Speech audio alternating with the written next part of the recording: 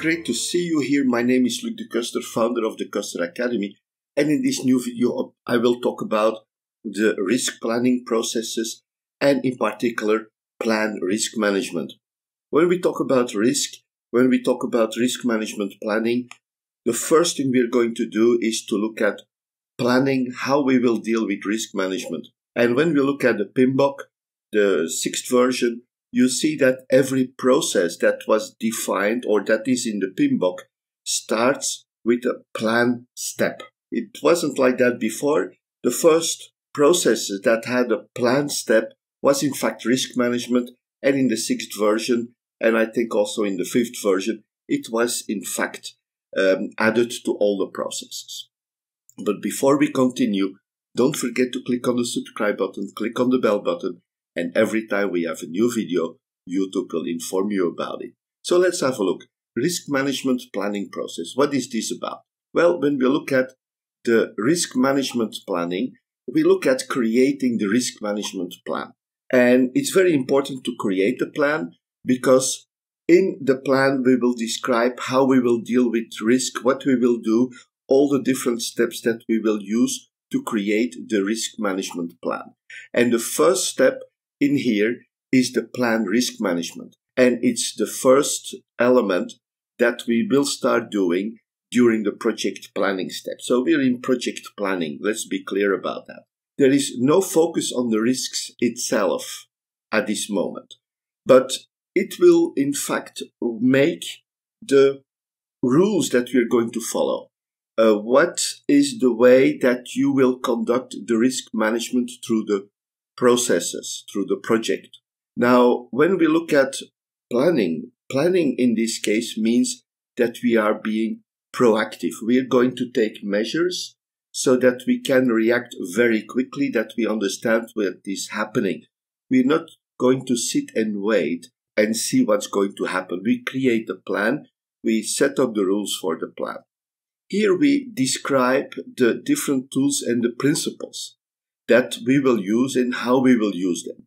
So it's a very important element. It's basically creating the baseline, how we will do project management. It can come from, project risk management. It can come from the company's risk management policies itself. There can be a standing operating procedure about this, but for every project we have to adjust it to the specificities of the project itself. Now, this will also drive the following 6 processes. So there are 7 processes. We go to risk identification, qualification, quantification. We are going to create the responses. We plan for the responses. Then we execute the responses and we monitor and control the responses. What we define in plan risk management is in fact going to define how we will deal with these steps. What is the frequency? How we react if we identify things that are different than we expected. Now, when we look at the inputs for the risk management plan or plan risk management, we have first the project charter. The project charter is always a very important element. It provides already information about the structure of the project, some risk elements. All the components of the project management plan that we already have. We're doing this typically at the end of the planning step, and we have all those things that we did before. We looked at the identification of the scope, the duration, the cost, all these elements, quality, all these elements we already have. So all the things that are relevant will be used here to create the plan risk management step. We have project documents, and very important here is the stakeholder register. Of course, we have the EAFs, the enterprise environmental factors, and the organizational process assets.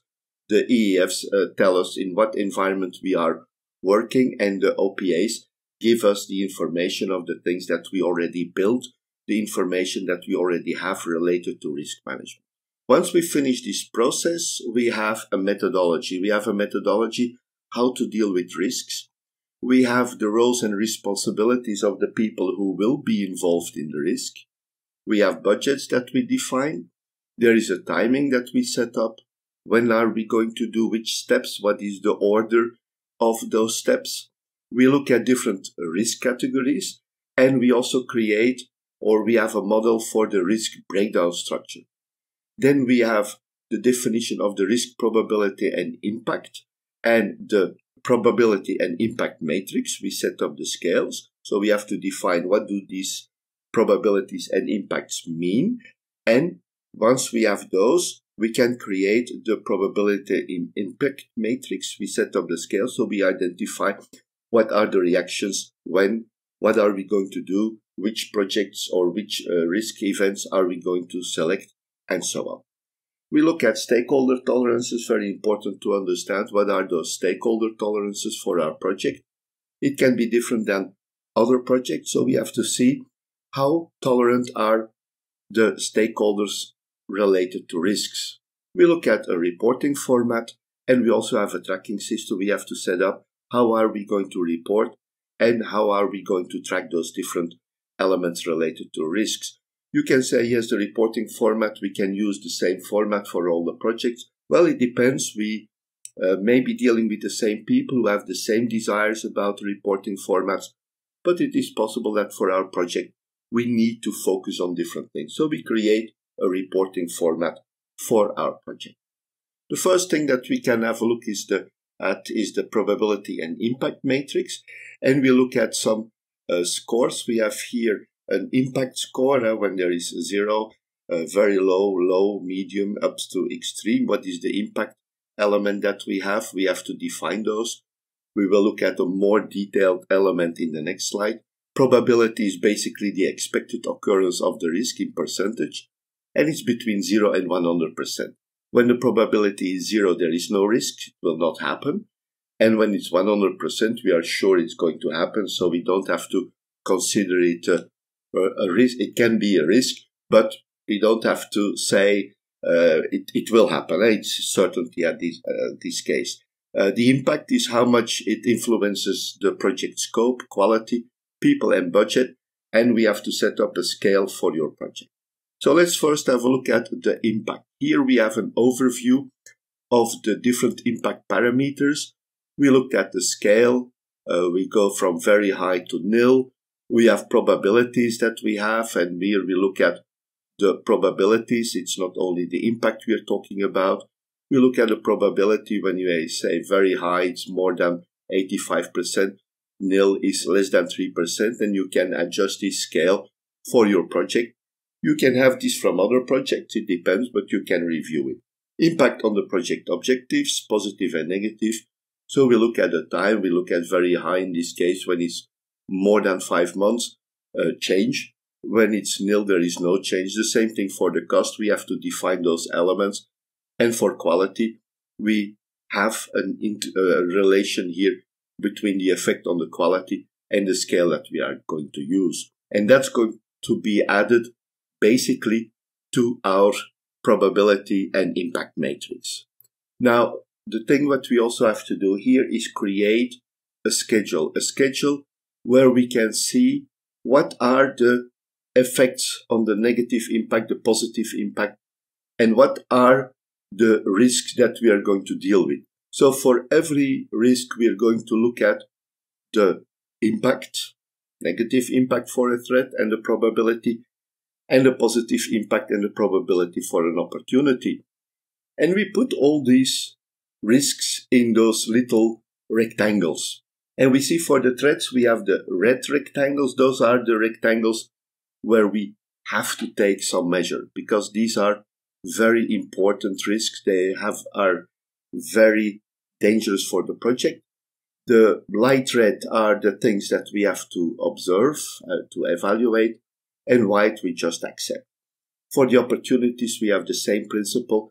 Dark green means that here we have opportunities that we can really realize they will have an important effect. So we try to let them happen. The light green ones are the opportunities that we don't really know what's going to happen. We're going to monitor them. And the white, again, the zone we were just accepted, we'll just see what happens. So there's the basic model that we will use when we have the actual information about the threats and the opportunities. And here we will identify the risks that will go to the quantification step. The last thing here what we set up is the risk breakdown structure, or the RBS. Typically the RBS has 4 elements: technical elements, external elements, risks related to the organization, and risk related to the project management. But that we will discuss in more detail in the next video. So that was it for the plan risk management step.